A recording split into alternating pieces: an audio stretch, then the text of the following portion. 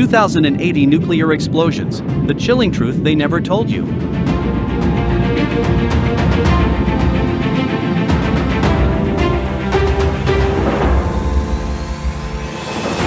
Imagine seeing a flash brighter than the sun. A second later, a shockwave obliterates everything in its path. This is not fiction. This is a nuclear explosion. And in human history, there haven't been just 2, not 10, not 100, but over 2,000. In this video, we'll reveal the real number of nuclear detonations, who caused them, what they were trying to prove, and why you may have never even heard about most of them. The first explosion. It all started on July 16, 1945, in the New Mexico desert. The test was codenamed Trinity. This was the first man-made nuclear explosion. Just 3 weeks later, Hiroshima and Nagasaki. That moment officially launched the world into the nuclear age. The bomb not only ended a world war, it opened a darker chapter in human history. A chapter of testing, escalation, secrecy, and thousands of explosions to come.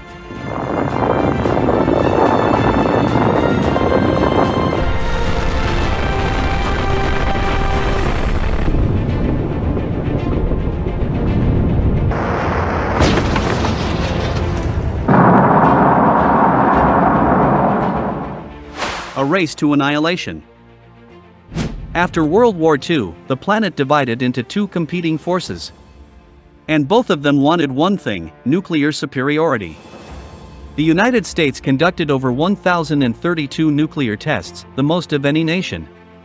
The Soviet Union? 715, many of them monstrous in scale. In 1961, the USSR detonated the most powerful nuclear weapon in history, the Tsar Bomba, a 50-megaton monster, over 3,000 times more powerful than Hiroshima. The fireball alone stretched 8 kilometers wide. The shockwave circled the globe twice.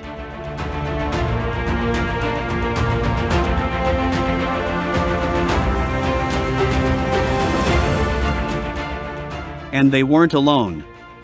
France, the UK, China all joined the nuclear race.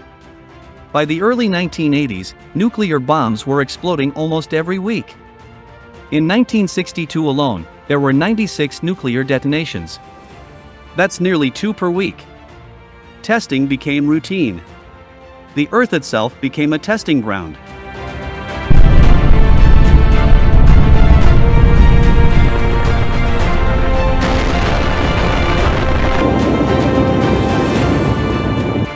Where did they explode these bombs? You might think these were done in isolated wastelands.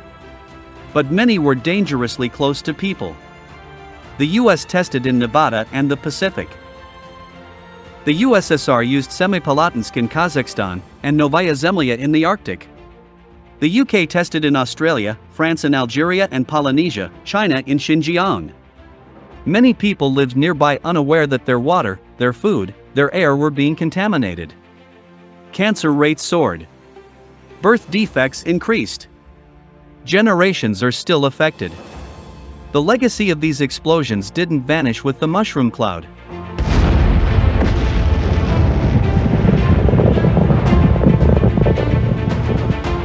The era of treaties. In 1963, the Partial Test Ban Treaty banned nuclear testing in the air, underwater, and in space. Only underground testing remained. Then in 1996, the Comprehensive Nuclear Test Ban Treaty, CTBT, was proposed. It aimed to ban all nuclear explosions. But it still hasn't come into force. Major nuclear powers, including the US and China, have not ratified it. The arms race may have slowed, but it never truly ended.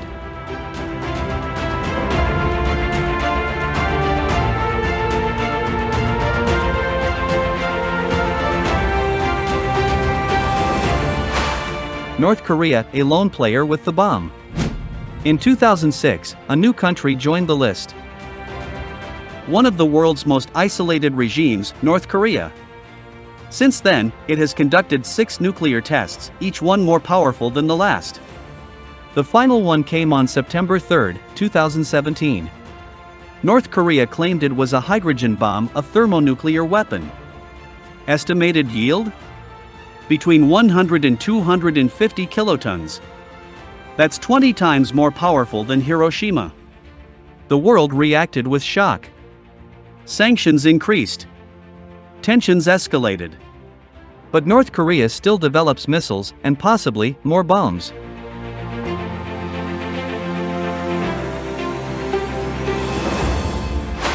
(2080 real nuclear explosions). In total, 2,080 nuclear explosions have occurred on this planet. That's not science fiction. That's not conspiracy. Those are official numbers. Some tests were just kilometers from cities. Others were underwater. Some under the desert. Some even in outer space. The Earth has been shaken, scorched, poisoned in the name of defense. And the real question is, if all this happened in peacetime, what would a real nuclear war look like? Conclusion and call to action: this video isn't about fear. It's about awareness. The nuclear age isn't history, it's now. The bombs are still here. The launch systems are ready. The politics are unstable. Subscribe. Hit like, share this video, and remember, the nuclear question isn't science fiction. It's the world we live in.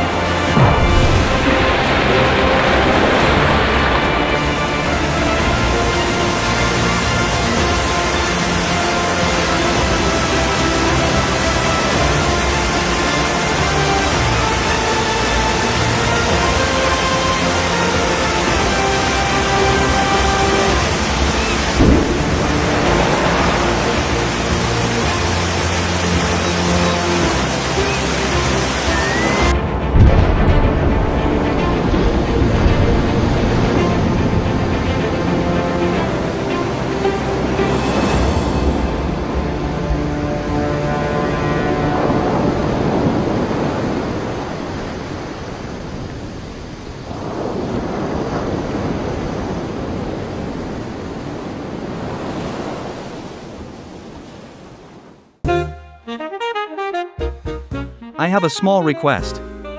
I've launched a second channel called Tour Encyclopedia, where we explore the most fascinating and beautiful places around the world. If you're interested in travel, make sure to check it out and subscribe. The link is in the description below this video.